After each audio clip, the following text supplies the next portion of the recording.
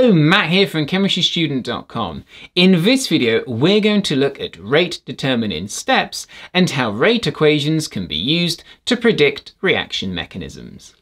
We're going to talk about the link between rate equations and rate determining steps, how rate determining steps can be used to predict the pathway a reaction follows, its mechanism, and show all of this in detail with examples of SN1 and SN2 mechanisms for the hydrolysis of primary and tertiary halogenoalkanes.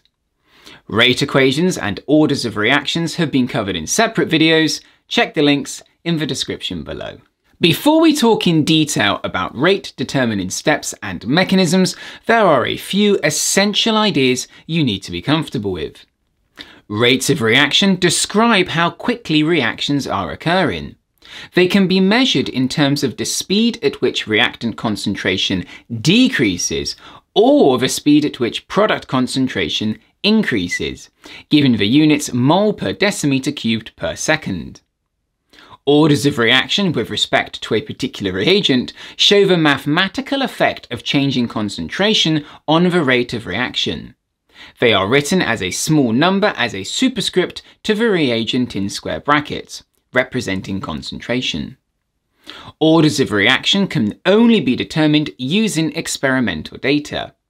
Rate equations show how changing the concentrations of reactants affects the rate of a reaction and allows us to calculate the rate of a reaction based on concentrations of reactants at a specific temperature.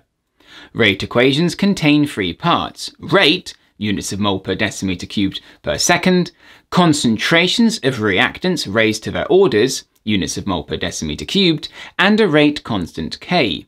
Given a general arrangement of rate equals rate constant K multiplied by concentrations of reactants raised to the power of the order of the reaction with respect to their concentration.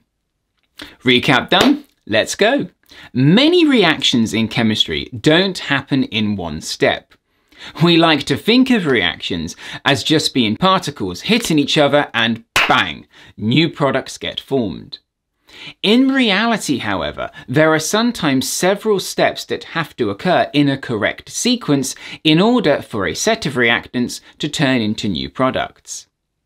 As these steps happen very fast and on a tiny scale, it's nearly impossible for us to know exactly how such reactions occur. All we can do is predict how the reactions occur and model them using things called mechanisms, showing each step in terms of bonds being broken and formed. One major source of information for predicting mechanisms comes from reaction rate data, and more specifically, the rate equation for a given reaction. Rate equations are based on experimental data, meaning they aren't based on predictions or theory. So if we study the rate equation for a reaction carefully, we can often find information and clues about the steps occurring in the reaction. The biggest clue we can obtain from such data is information about the slowest step that happens in a reaction. We call this the rate determining step. The reason the slowest step occurring in a reaction is important is that it is the slowest step that determines the overall rate of a reaction. This is a bit like a production line in a factory. Imagine you're in a small factory packing boxes of an item. If the items take longer to get to you on a conveyor belt than the length of time it takes you to pack them, then how quickly boxes get filled isn't really based on you, it's based on how quickly the items get to you. There are technically two steps going on here: the items moving to you on the conveyor belt and then you packing them. However, the overall rate of packing is determined here by the speed at which the products get to you, rather than by the speed you can pack them, as you are packing them faster than they can travel to you, meaning the travelling of the item on the conveyor is the slowest step in the whole process and determines the overall rate at which the items can be packaged. Just like in a multi-step reaction, it is the slowest step or stage occurring that will determine the reaction rate. From this, we can make the link then that if the rate equation for a reaction describes how the concentrations of reactants affects the rate, and the rate is determined by the slowest step in a multi-step reaction, the reactants involved in the rate equation must be involved in the rate determining step of the reaction. Any reactants of the whole reaction that aren't in the rate equation must therefore be involved in some other step, meaning the reaction must happen in more than one step. As confusing as this all may sound, it gives us very useful information regarding how a reaction may occur and enables us to predict mechanisms, showing each step. For example, imagine a reaction between reactants A and B forming products C and D. If the rate equation for this reaction is rate equals rate constant K multiplied by the concentration of A, then this tells us that the slowest rate determining step doesn't involve reactant B, just A. We know at some point in the reaction that B must be involved as it's a reactant in the balanced equation, showing that products C and D aren't formed from just A. Meaning there must be at least two steps in the mechanism, one involving just A, the rate determining step, and then another involving reactant B. At this point, I have to confess that anything beyond this becomes prediction. However, it's a prediction based now on actual data. It could be, for example, that A reacts to form an intermediate, let's call it E, and then this intermediate E reacts with reactant B to form products C and D. The second step, intermediate E reacting with reactant B, must be the fastest step as the rate equation only includes reactant A, which would mean step 1 is the rate determining step. The concentration of B has no impact on the rate of the reaction, meaning the step involving B must be much faster than the step involving A. This is why the concentration of B isn't in the rate equation, as it must be zero order. Classic examples used at this level are the reactions between a primary and tertiary halogenoalkane with hydroxide ions, both forming alcohols, with each having a different rate equation, meaning the reactions must follow different pathways. We describe these pathways as SN1 and SN2 mechanisms.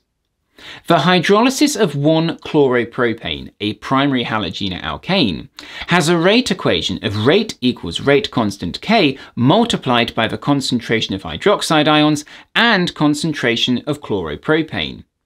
This tells us that the slowest step in the reaction involves both the chloropropane and the hydroxide ion. The hydrolysis of 2-chloro-2-methylpropane, a tertiary halogenoalkane, has a rate equation of rate equals rate constant K multiplied by the concentration of 2-methyl-2-chloropropane.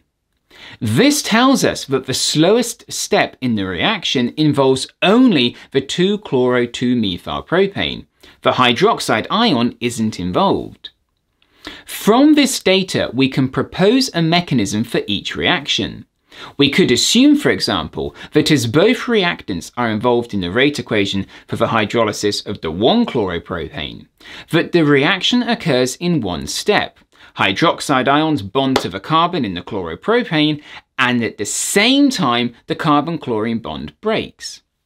For 2-chloro-2-methylpropane, however, the rate determining step doesn't involve the hydroxide ion, meaning the hydroxide ion must bond to the main molecule in a different step. It's likely then that the carbon-chlorine bond in the 2-chloro-2-methylpropane breaks in a separate step before the hydroxide ion then bonds to the carbon atom in a second step. As breaking the carbon-chlorine bond is much harder and slower than forming a new bond between the carbon and hydroxide ion, it is the rate determining step, and this is why the rate equation features only the concentration of 2-chloro-2-methylpropane. The concentration of hydroxide ions has no impact on the rate of the reaction. This all gives two possible mechanisms: a one-step mechanism that involves both reactants in the one step, called an SN2 mechanism, and a two-step mechanism that involves only the halogenoalkane in the slowest step, called an SN1 mechanism. These mechanisms and what those letters and numbers mean have been covered in a separate video. Check the links in the description below. The purpose of this video is just to show how we can use reaction rate data and rate equations to predict reaction mechanisms, rather than focus on the mechanisms themselves. So, to summarize, many reactions happen in several stages or steps. The slowest one of these steps will determine the rate of the reaction, and is called the rate determining step. Rate equations will be based around the rate determining step of a reaction and can be used, along with a balanced reaction equation, to help predict the mechanism that may be occurring. Reactants and species in the rate equation must be involved in the rate determining step. I hope you found this video useful. Please check out other relevant videos in the links given in the description below, and visit chemistrystudent.com for free notes and revision materials.